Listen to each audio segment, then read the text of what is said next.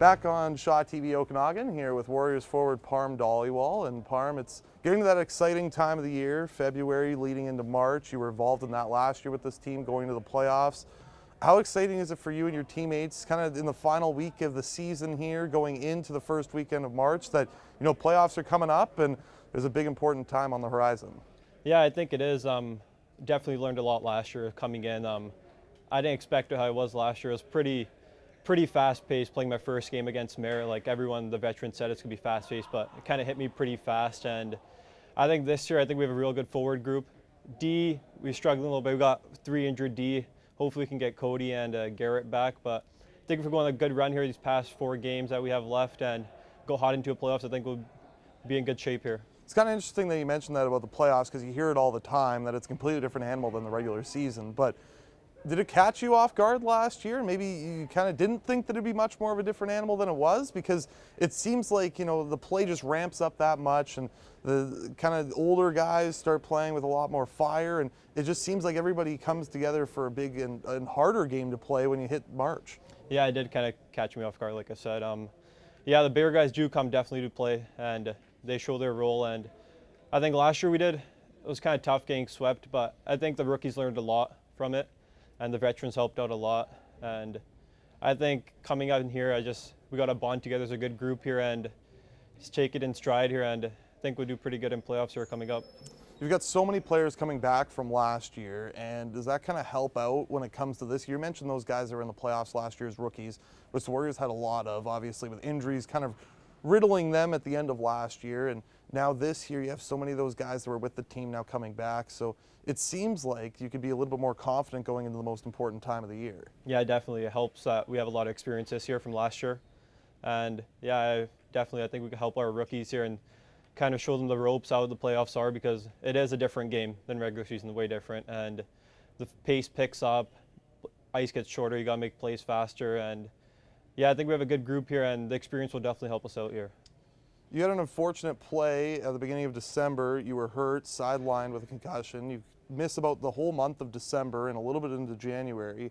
You come back, and all of a sudden it's been like it's lit a fire under you where you're starting to score a lot, and you have more goals in this last span of games than you did in your first 28 of the year. What's it been like for you coming back from an injury? Do you just feel any different coming back, or is it just like the puck's kind of finding your stick in good areas? I think the puck's just finding my stick. I took those, I think I missed 13, 14 games. I just took it into perspective, kind of see what I need to do better here the last stretch in January, February. And I think my line mates have been helping a lot here. Dubois, I've been playing with him since last year and kind of had new wingers, but I think Steeler's been fitting in with us real good. And like you said, I think the puck's just been finding my stick, and I've been finding it back in that, and it's been feeling pretty good. Yeah, have you ever had a kind of success in your career like you're having right now when it comes to goal scoring? You know, we talked about it a little bit, where you're more of a playmaker, vision is exceptional on the ice, and you can find guys in open areas, but lately it's been lighting the red lamps. So has it been like a little bit of a renaissance for you over the last little while where you're finding yourself scoring more goals than you normally would? Yeah, it's kind of weird. Me and Doobie were talking about it, and we're saying like he's usually the sniper, I'm usually the playmaker, but we're kind of changed our roles here, and I think it's pretty good. I think we could both do playmaking and sniping or scoring, and yeah, usually I am a playmaker, but I like scoring a couple of goals. Feels pretty good. And yeah. You play Wenatchee on Wednesday. You know very well that this is the team that you could see in the playoffs.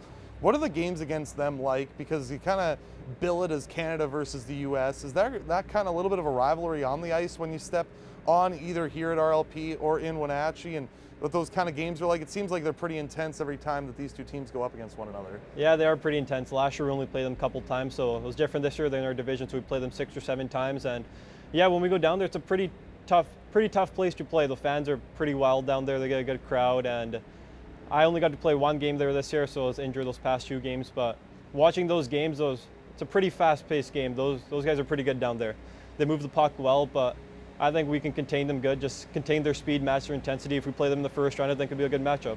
You mentioned Chase Dubois because you guys have been on a line together for almost a year and a half, 2 years now. It seems like there's rarely a point where you're not playing with Chase on your left side. What's it been like in your relationship with him coming in last year and then growing to this year? It seems like you two are inseparable off the ice and on the ice as well. It seems like there's such a good bond there. Yeah, we're pretty close together, meeting him last year, and Just when we got put together, I think we just kind of connected pretty well together, just finding each other on the ice and just off the ice. He's a great guy, and yeah, I think we've came together pretty good so far here the past couple of years here.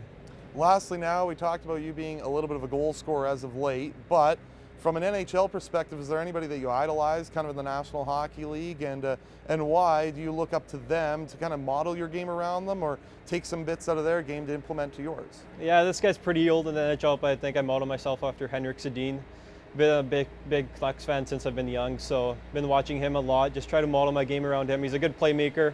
He can find guys on the ice. I think I kind of do the same thing, and he's kind of finding the way to end of his career, but he's been a pretty good player in the NHL, and off the ice he's just a wonderful guy, helps out the community, and I think I kind of do the same here, so he's just a good guy overall.